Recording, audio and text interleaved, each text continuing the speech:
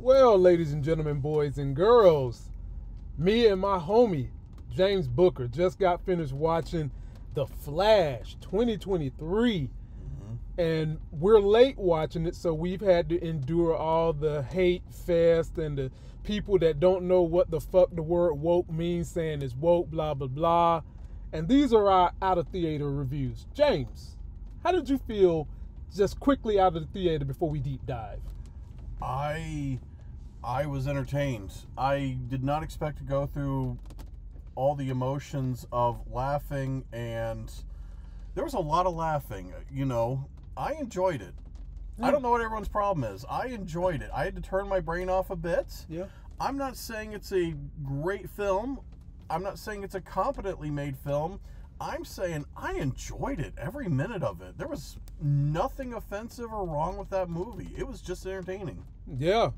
Ladies and gentlemen, this film is The Flash Worlds Collide, when Flash decides to go back and try to save his mom, and then he messes up the multiverse of the DC universe. This film is directed by Andreas Muschietti, screenplay written by Christina Hobson, and the production design, Paul D. Asterberry. And ladies and gentlemen, all the people you wanted to see in this movie have come back in terms of the cast. You're going to get a surprise from Michael Keaton. You're going to get a surprise from your boy that was Superman, Nicolas Cage, that was Superman. And then you're going to get a surprise from another version of Batman, your other boy, a man that was voted the most sexiest man on the planet at one point in time. Are you talking about Clooney? Yeah, whatever the women call him, George Clooney. Clooney. He made his return. And then joining us, ladies and gentlemen, for Supergirl, Sasha Calle.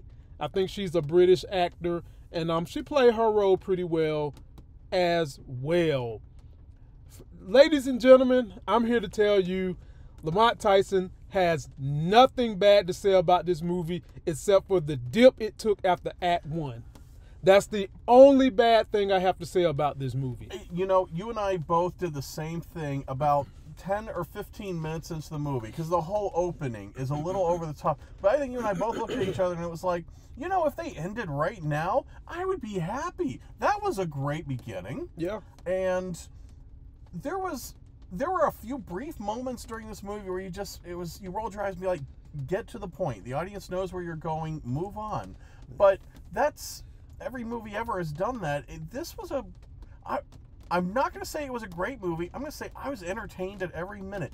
Every cameo, every bit of fan service, I laughed. I was like, I did want to see that. Even if I didn't know I wanted to see it, when I saw it, I was like, you know, I did want to see that, and I got my money's worth because it gave me everything I ever wanted to see. It may not have always made sense at that moment, but I did want to see it. I just lied to my audience. There was one thing I hated about this movie, and I'm going to get there in a minute. All right. But ladies and gentlemen, the opening sequence, the first 20 minutes of this movie is absolutely amazing. It is. I mean, unbelievable. This man, the Flash, manages to save crying newborn babies. That, I'm going to be sarcastic for a minute, that looked totally real during the explosions as the babies are flying through the air. Right. You know, if you ever watch some of those X-Men movies with Quicksilver, those scenes are done perfectly. Yep. The ones in this, like the Flash doing the same thing, the CGI is awful, and I could not have been happier while watching it. Oh my God. I was so happy. I'm going to do a spoiler right here.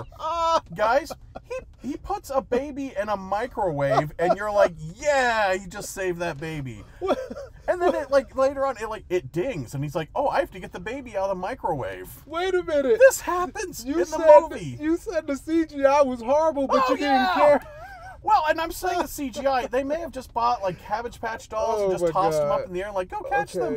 No, the Quicksilver scenes in the X-Men movies, those are like perfectly done. And in this, I could not stop laughing. Like tears were streaming down my face, because it's like they took everything that was right about what people have previously done and said, let's do the opposite.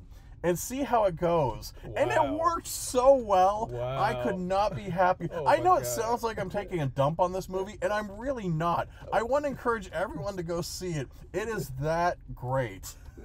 What the? Ladies and gentlemen, I don't know what just happened here, but It's so good. But let me get back on mission. Oh And my this was God! like the first 10 minutes of the movie. Oh my God! Yeah, this was all early into the movie, ladies Yeah. and gentlemen. And then after they got Yeah. through Act 1, when we finally figured out what was it that Barry Allen wanted, that's when the movie kind of took a little bit of a dump. You know, they want you to make movies where it feels like you're on a roller coaster. You're up, you're down. And this one, that down point was a little too down for me. Do you feel like they strung that part out a little too long, James? Yes, in a movie that's all about a guy who goes fast, they slowed way down for way too long. Mm-hmm. And again, as I described it earlier, as the audience, we get it. We know where you're going. Right. This isn't subtle. Right. So get to the point and move on. And for a movie that was well over 2 hours, there was no reason to run anything like that long. No. Anybody who's going to see this movie wants to see the Flash do things quickly with action. Yeah. Nobody went into this expecting a tearjerker, and they tried. They did try for They some did tearjerker try. scenes. They did. But that's not what anybody in the audience really wanted. Okay. And ladies and gentlemen, I feel like, unlike some of the other movies in the DC universe, I felt like they did a good job of mixing in the action and the comedy. Maybe not the tear jerkiness, maybe not the emotional crying effect, but the comedy and the action, I felt like they did a great job and it was well timed. What did you think, James? I think if you go back and listen to our reviews of Shazam, Oh, that, boy. but the opposite. Yeah. The exact opposite. Like, this was legitimately funny. I'm not even certain they were always trying to be funny. Right. And I'm not saying you should laugh to make fun of it, but it's a genuinely good time. They did everything that Shazam was trying to do. Right. You know, the jokes landed, the non-jokes landed. Yeah. It was great. Yeah, they did a good job on that part. And the acting, everybody did a good job. Yeah. We enjoyed every single one of the cameos. Yeah. Which cameo was the biggest surprise to you? All right, I did not know about George Clooney. I did not expect that. Now, the moment it starts to happen, you're like, oh, I know who this is going to be. But I did not expect the build to that. Honestly, though, Nicolas Cage, even though it was, obviously like a CGI Nicolas Cage, I think like everybody else, I had seen the clips of he was going to be Superman and the picture of him in the costume, but Right. that was legitimately entertaining. You know, Right. that was another, I laughed, but that was pretty cool. I enjoyed the cameo of Gal Gadot, Wonder Woman. Yes. Oh, Well, always. And I loved every angle Always. the camera showed of her, because the camera starts kind of underneath her Wonder Woman-y skirt. When I say this movie is not subtle, at no point do they Nope. do anything subtle. No, there is they don't. nothing subtle Nothing about this subtle. movie. So, parents, there's going to be a lot of cursing. Yep. There's going to be a lot of stabbing. A lot of stabbing. A lot of stabbing. That's not funny, but man, there was a lot of stabbing. There's a lot of stabbing. It's like they put stabbing on a record loop, okay? And stabbings aren't funny, but then when you do it over and over to the exact same character, when you Yeah. watch the same character stabbed over and over, at some point it sort of surpasses that threshold and almost gets funny again. Like, oh, they did it again. Look at that. Well, James, Take a drink. you know, I'm sure those dudes I just got finished talking about that don't know how to use the term woke, I'm sure they enjoyed every minute of Supergirl getting stabbed over and over again. For all the wrong reasons. Yeah, all the dumb reasons. No, she was fine. All the actors were fine. There was nobody who stuck out like, oh, why did they cast you? You make no sense in this movie. Well, James, now that's where I gotta pause it. Oh, We gotta discuss this Ezra Miller shit. yeah, okay. Now, look, he did a good job in this movie, but Yeah. that ain't the point. The crazy stuff he did off camera as a human should not have allowed him to be on this movie. Because had that been Lamont Tyson, 5'7", 215 pounds, that would have done this same shit, I wouldn't even have got a second chance. Probably not. And he's gotten multiple chances. However, he did a good job. even though he shouldn't have had this chance. No, he shouldn't. I don't know how much of it was shot before he did the really crazy stuff. I don't know how much of it was shot after. You know, was this a we really can't afford to lose this much money?